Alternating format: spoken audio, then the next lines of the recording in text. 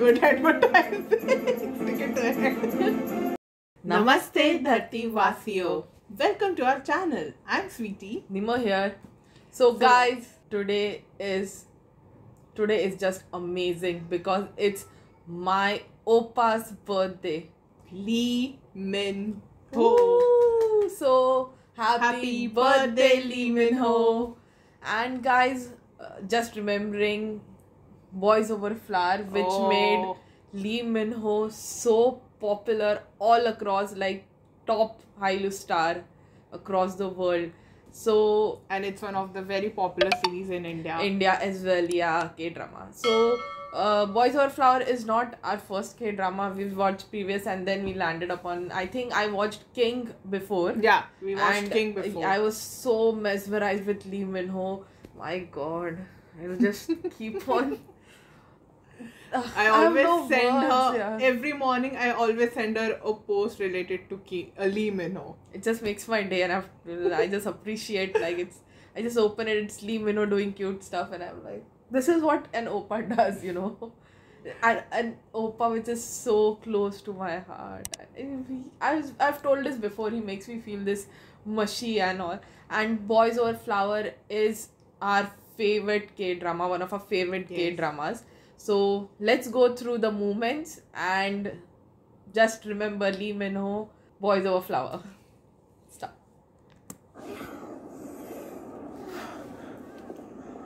The fur coats are awesome. Lee Minho is always shown super rich. 준표 선배님 죄송합니다. 근준표.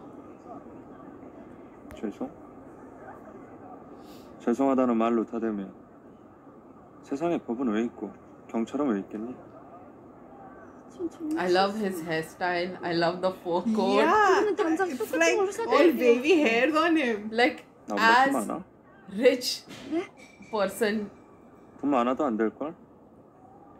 이거 피렌체에서 장인이 만든 거던데 몬수로 당장 똑같은 거 사줄 거야. He is K-drama's rich boy. 죄송해요. He's the richest guy in K-drama. Always. 뭐든지 다. 뭐든 다? 네. Oh no. 탈타. 네? 할트라고. F4. F4. I love the entry as well as one scene. 뭐든 다 한다고 하지 않았나?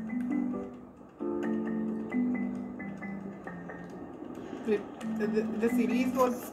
그만두지 못해? It came out in 2009, I guess. Yeah. 야, 얘 뭐 넘어지고 싶어 넘어졌어? Jandy. 사과했으면 충분하잖아. 이건 또 부질없다. 너 2학년. 너 귀국한 지 얼마 안 됐나 본데. Freedom of speech is forbidden. 말이 짧다.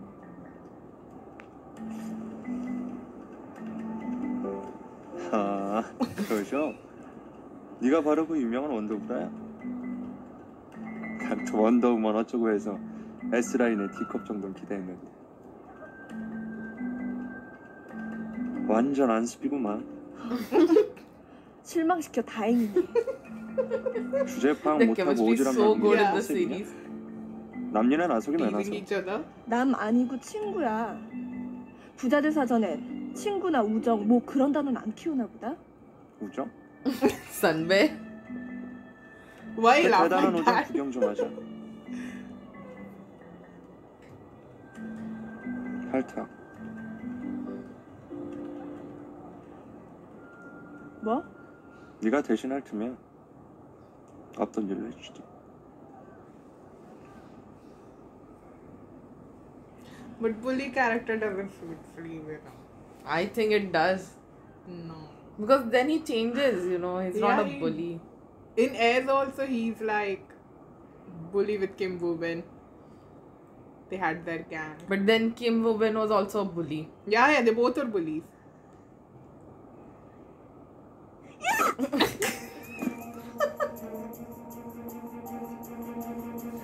Everyone was like, what? 뭐야 너? 너보다 돈 많냐고? 그 돈 다 네가 벌었냐?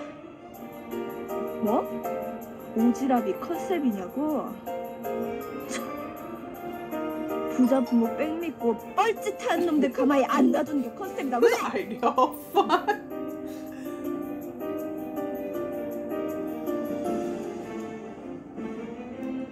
Oh, that was such a powerful scene. Look at 우리 집에서 2,500원인데 강남 수준으로 계산했거든? 그래도 안 빠지면 갖고 와.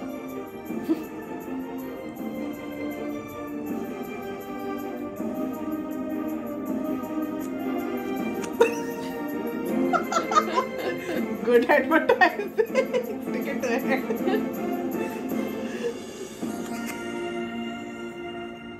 뭐야? 저 물건 대체 뭐냐고? 얘들아, 어디서 구리구리한 냄새 안 나니? So he really troubles her, you know. Yeah, yeah. And 벌레 then 냄새 말로만 들어봤지. yeah, she tries to not to get react. She tries a lot, but then she loses it, and then she gives an amazing kick, which 어디 weirdly 이상도로 makes 같은 교실에서 Gunjumpyo fall in 공부하겠어? love with her.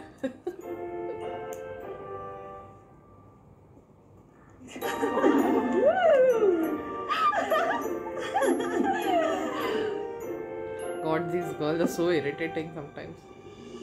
못 참아. 더 이상 못 참아. 못 참아. 못 참으면 어쩔 건데? 니까 줄게.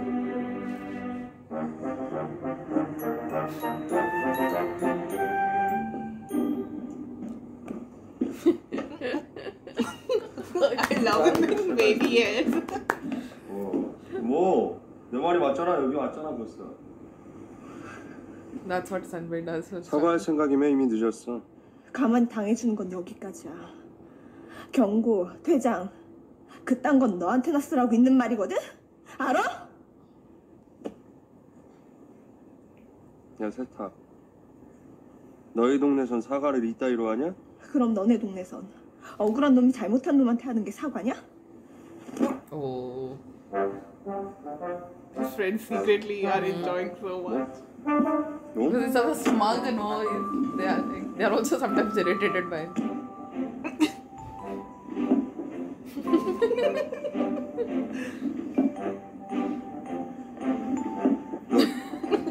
지금 뭐 하자는 거야?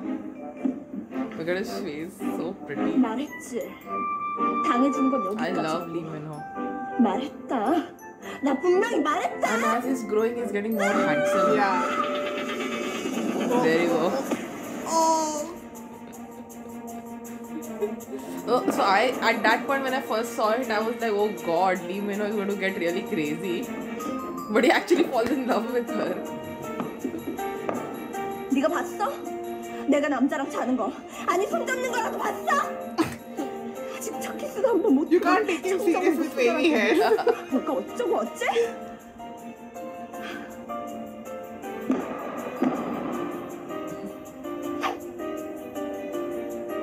너.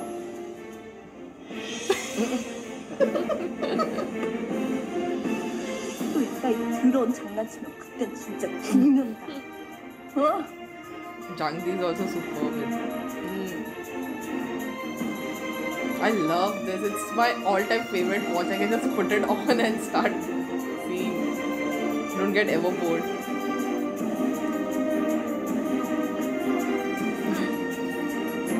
Off and babe, cute one.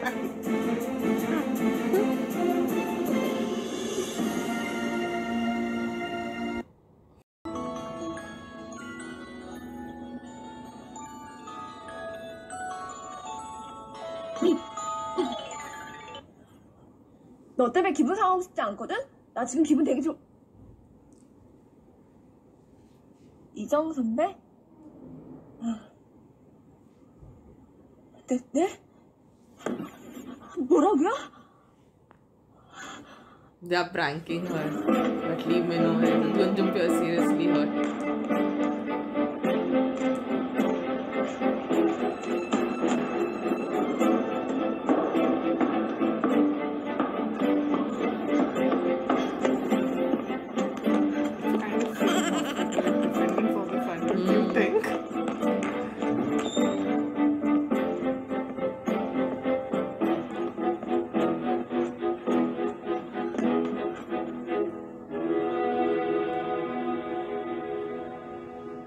Good Jumpio. I like his name so much.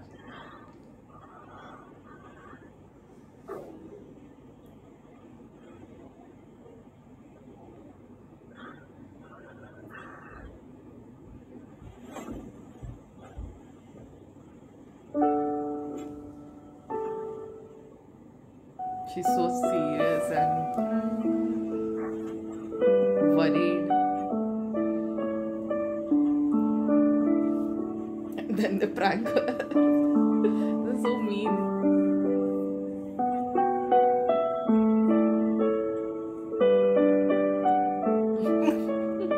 Geum.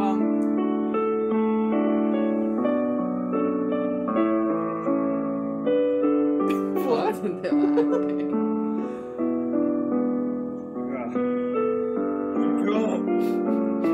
일어나. All acting. 짠게 왔어. 너 일어나봐 임마.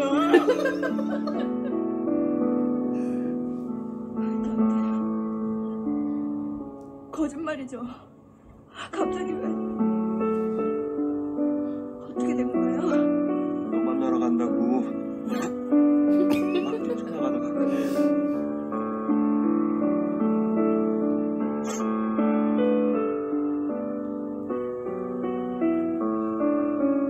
This is the first time after this she confesses to him that she likes him.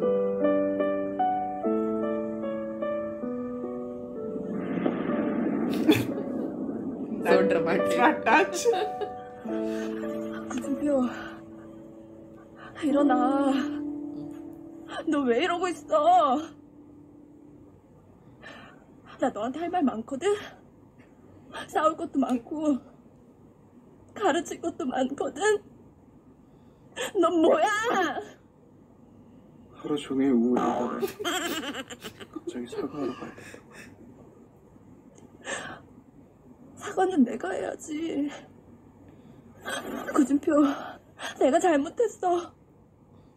나 너한테 거짓말했어. 지난번에 Oh, poor Jangzi. 네가 한 번만 해달라고 했던 그 말, 너 보내고 나서 후회했단 말이야. 구준표, 구준표 일어나. 네가 듣고 싶어하는 그 말 이제 할 수 있을 것 같은데 너 이러고 있으면 어떡해? 일어나.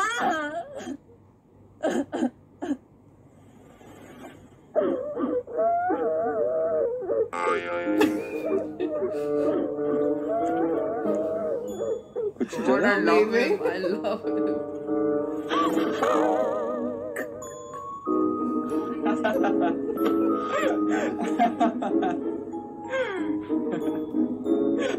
야, 금잔디 진짜 놀랬나 보다. 저 신발 봐라, 신발. 죽여. 좋겠다. 기어가 10도라는데 안 죽어? 그냥 네 진짜 감동이다. 내가 좀 풀면 지금 죽어도 여한이 없다. 선배. 미안.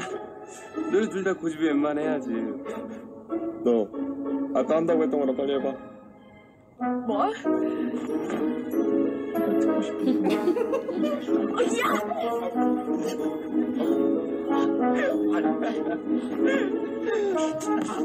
아, 저 환자를 패냐? 네 환자야? 네 환자야? 너 이거 So you remember this scene? She needs that coupon. Yeah. And so they are like 주문하신 딱 not together but pretending. Yeah, And yeah. she is going on forced to get married with him. Yes, yes, yes. 54 for yes. Chumora.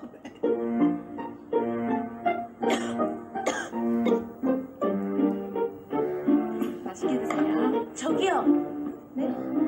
저거 진짜예요? 네. 근데 웬만하면 성공하기 힘든데 하시려고요? 정말 성공하면 50그릇 무료 쿠폰 주나요? 그럼요. 근데 어느 분이 하실 거예요? 저요. 야, 몽키, 너 뭐 하는 거야 지금? 잔디, 너 저거 갖고 싶지?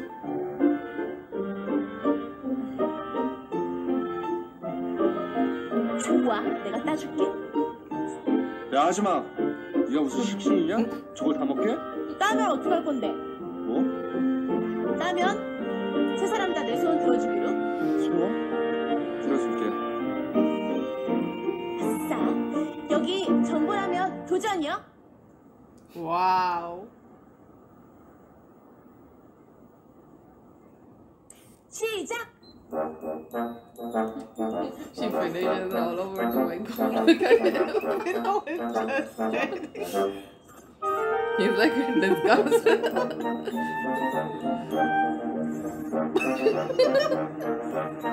His expression.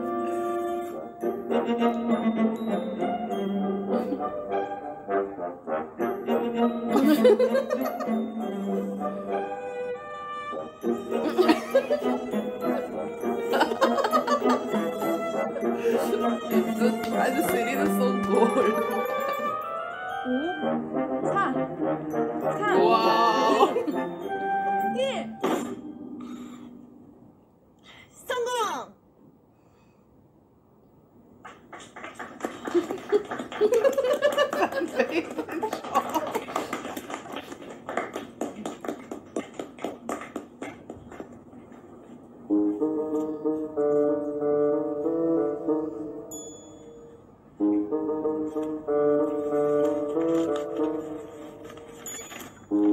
잔디, 선물. 자, 이제 그럼 내 소원 들어주기다. 대체 뭔데 그 소원이? 우리 여행 가자. 뭐? 이렇게 네 사람, 잔디, 지우, 나랑 준표. 두 커플이 더블 여행 가자고. 우리 리조트로, 응? 야 몽키. 나 더블 어쩌고 하는 거 아주 I 싫어하거든. really had double anything. 그런 게 어딨어. 무조건 들어주기로 약속했잖아. 잔디, 가줄 거지, 응? 가자, 응?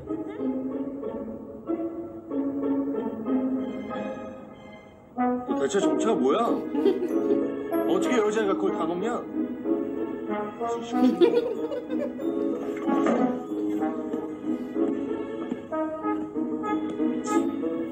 잔디야, 가자, 응? 지우씨 가요, 응? So she initially likes Sunday. Yeah, yeah. But Lee Minho is behind her. Sunday is like someone else. But I guess there was this moon when even Sunday started Yeah. liking 엄마가 Janvi. 야! 금자루리!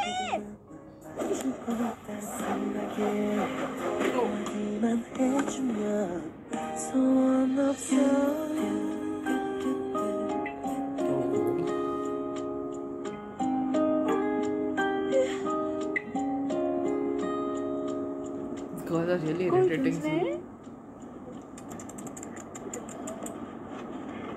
꼴 좋네. 잘했어. 다시 가서 해봐. 아 진짜. 아유.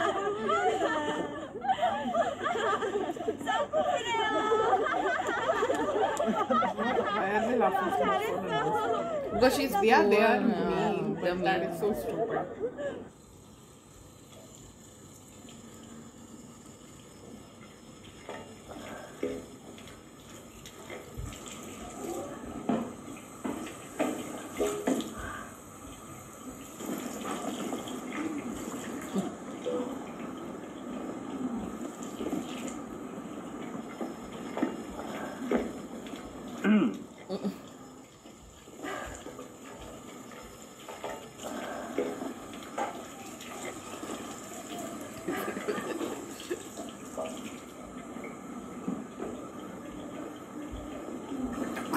가만 있어.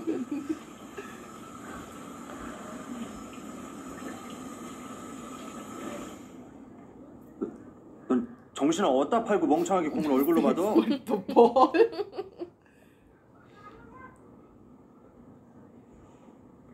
하지마. 뭐? 찔찔 짜는 거 하지 말라고. 안 어울려. 무슨 상관이야. 이제 내가 너한테 우는 것까지 허락받아야 돼?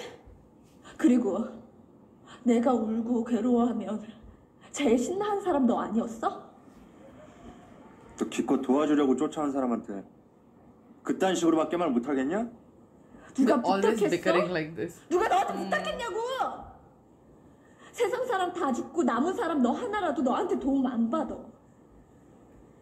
코피 터져 죽고 말지. 절대 사절이거든?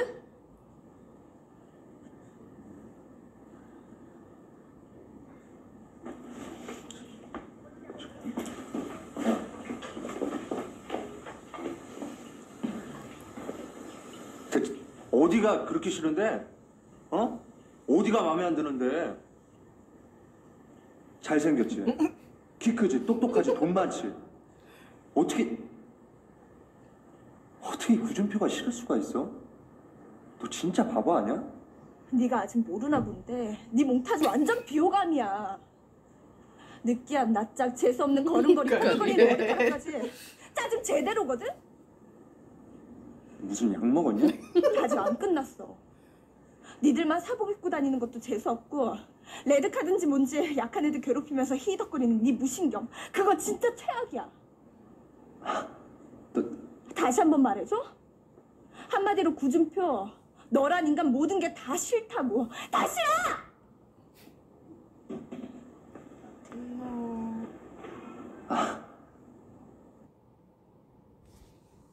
Wow. I guess we should start seeing it again. Wow, that was amazing. I just love Lee Minho. Wow, once again, happy Guys, birthday, Lee Minho. Guys, whoever is watching this, if you like Lee Minho like crazy like me, comment down below. Yeah.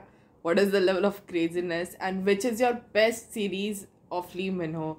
Like, I really love Boys Over Flower, and then it would be King, and I've seen so many, but Boys Over Flower is all time. It's become a classic now for me. It's like all time favorite.